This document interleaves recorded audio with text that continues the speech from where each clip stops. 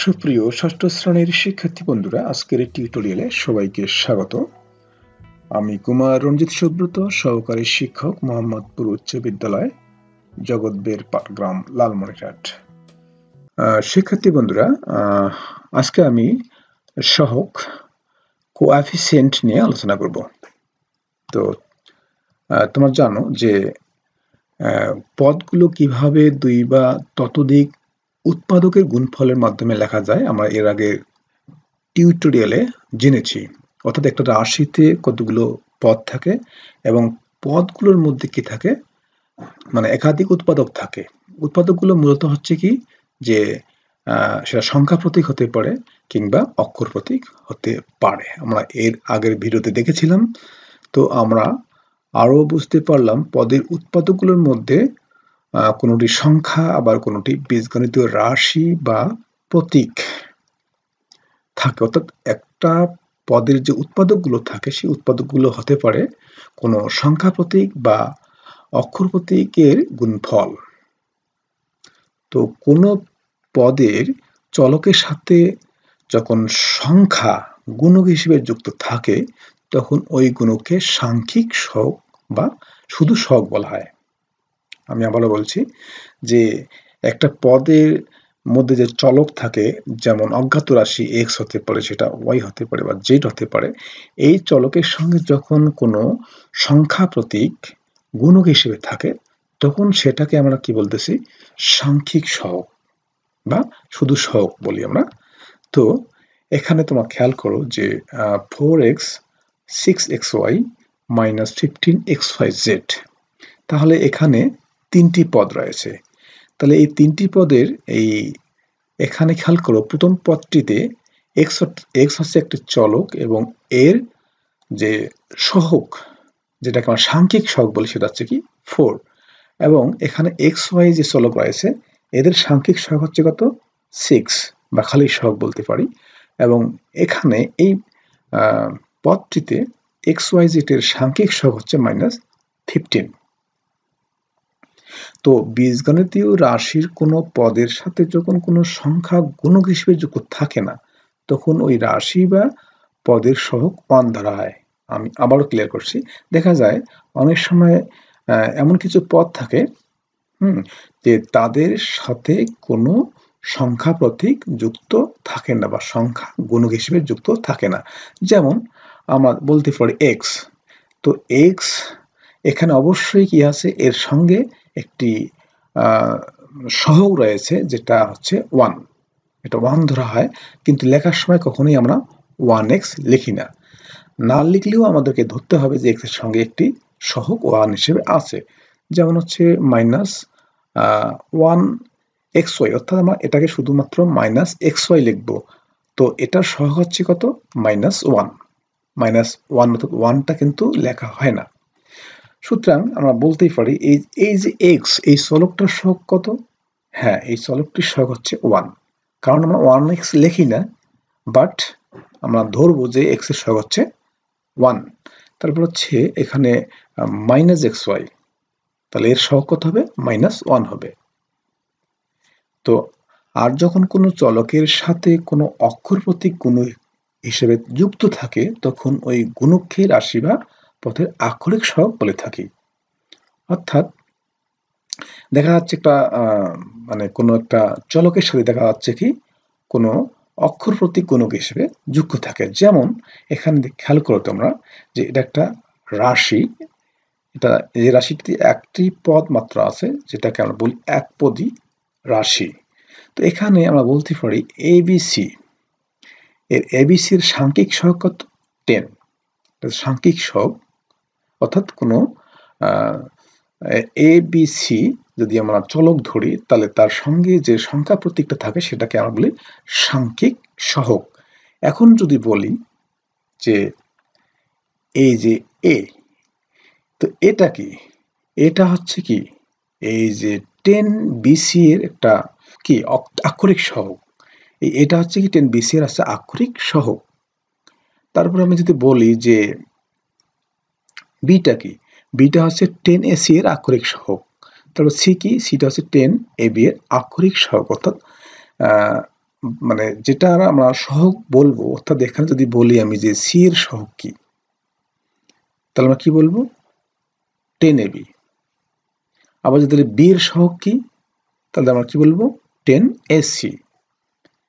তাহলে এখানে আমি যেটা বলবো যে 10টা হচ্ছে কি, এখানে এটা হচ্ছে তোমার সাংখ্যিক সহগ, অর্থাৎ সংখ্যা প্রতীক যেটা সহগ হিসেবে থাকে সেটাকে সাংখ্যিক সহগ বলবো।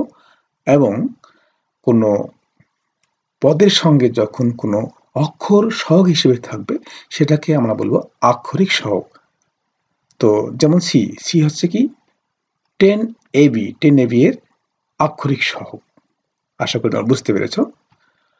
তো এরপরে আমরা এখানে তোমরা খেয়াল করছো যে একটি বীজগাণিতিক রাশিকে কাটাকুটি করলে কি কি পাওয়া যায় তা এক নজরে দেখে নিই। অর্থাৎ একটা বীজগাণিতিক রাশির মধ্যে কি কি থাকে সেটাকে আমরা সুন্দরভাবে কি বিশ্লেষণ করব।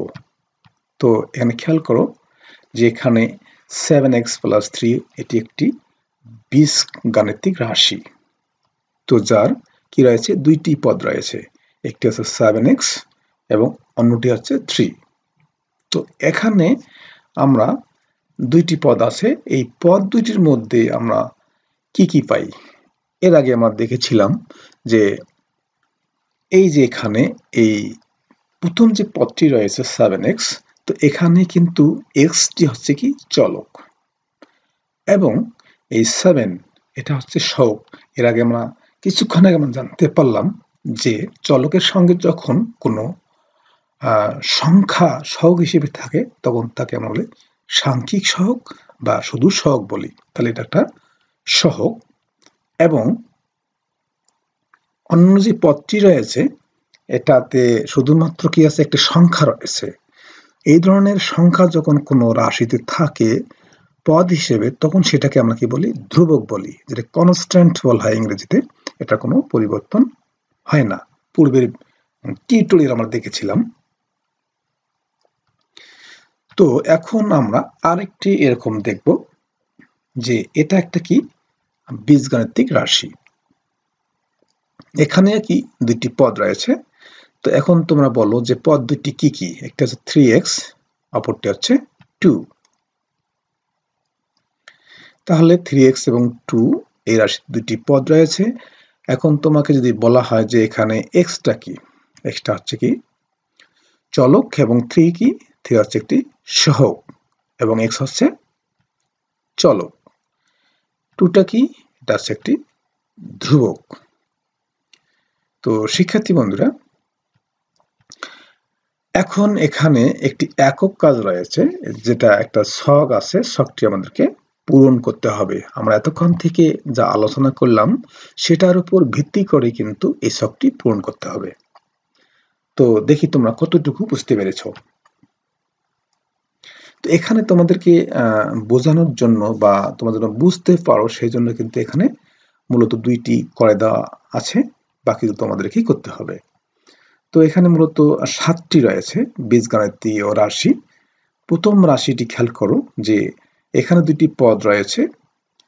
তো দুইটি পদের মধ্যে এখানে যে কলামগুলো রয়েছে এখানে লেখা আছে, একটিতে x যুক্ত পদ, একটা হচ্ছে x এর সহগ, একটা হচ্ছে y যুক্ত পদ এবং আরেকটা হচ্ছে y এর সহগ। অর্থাৎ এখানে আমাদের যে কাজটি করতে হবে যে এই রাশিতে x যুক্ত পদ কোনটি।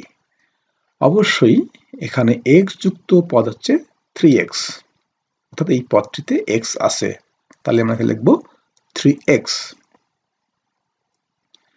তাহলে এখানে আমরা এই রাশিটিতে x এর সহগ কি, আমরা কিন্তু এর আগে জানলাম যে x এর সহগ হচ্ছে কি, এখানে x এর সহগ হচ্ছে 3।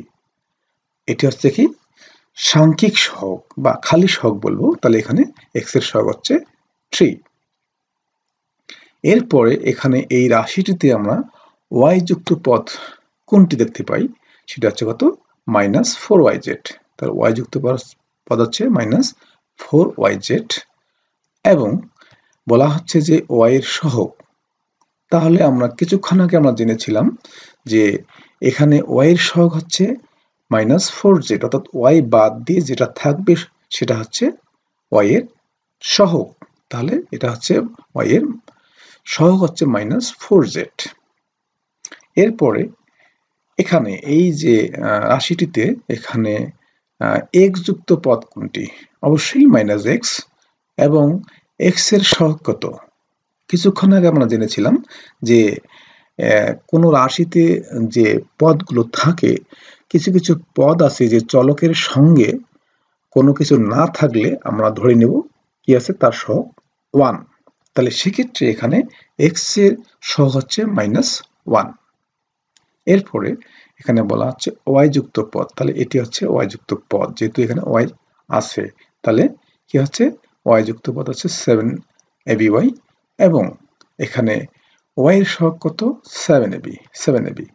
আচ্ছা, এটা করা আছে। এখন আমরা দেখব এগুলো মানে কি হয়। যেমন মনে করো এখানে এই যে রাশিটা px minus 2y divide by 3, তাহলে এখন তোমরা বলো তো যে আসলে এই রাশিটিতে x যুক্ত পদ কোনটি?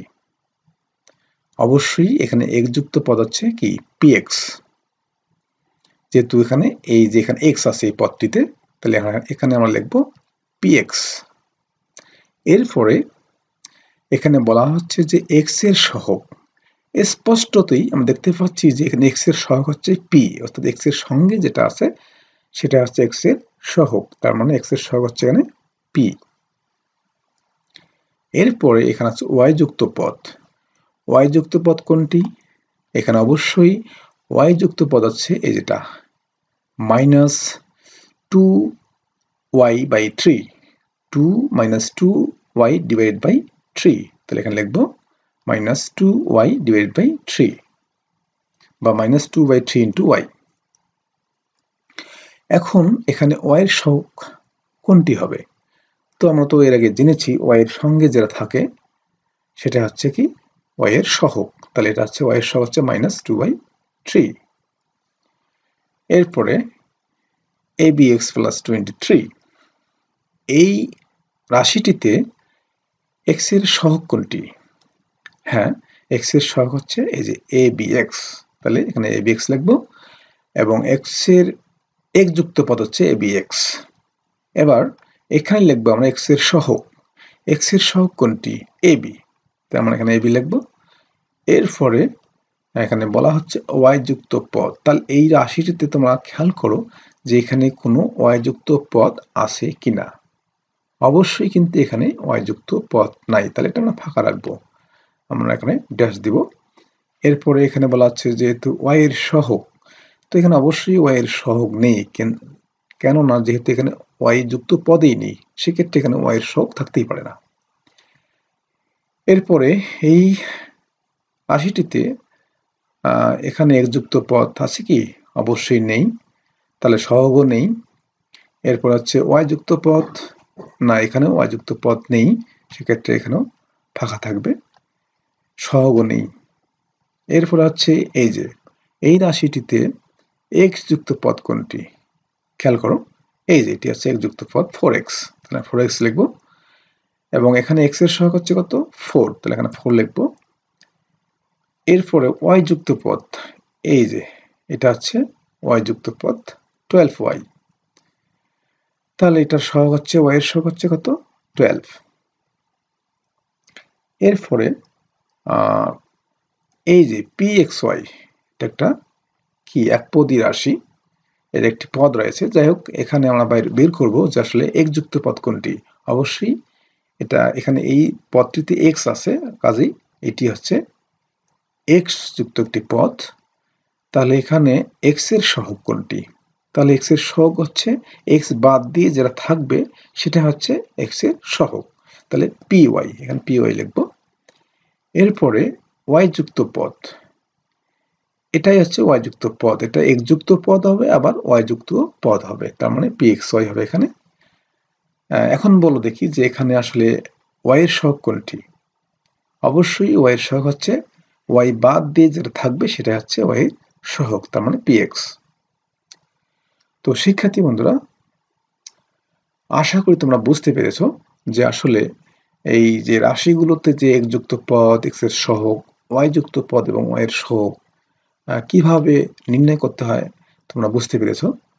তো এতক্ষণ থেকে আমার সঙ্গে থাকার জন্য সবাইকে ধন্যবাদ। সকলের জন্য শুভকামনা করছি।